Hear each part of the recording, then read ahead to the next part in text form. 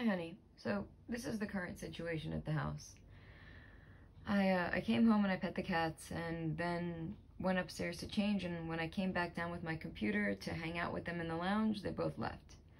But right now you can see Crook is sitting there in the door.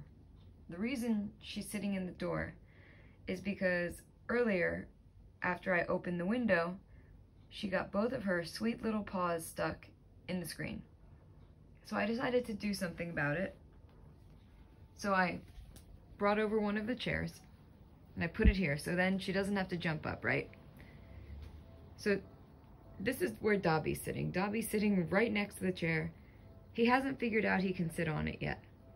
And from Crook's position in the door, she can't even see what I've done with the chair.